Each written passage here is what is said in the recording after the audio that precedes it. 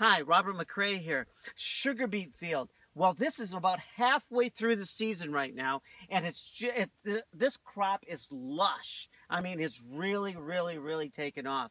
And sugar beets are where your white sugar comes from. Aha, yes. You know how it builds in your body? Yeah, a white sugar. So as you know, I'm a farmer. So what we do is grow white sugar. Well, let me show you what a beet looks like. Yeah. So, this is a sugar beet.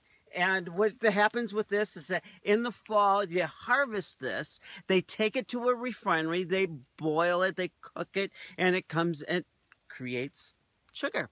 That's the sugar that you see in white sugar, particularly, that's on your table. Thank you. I don't know how weird.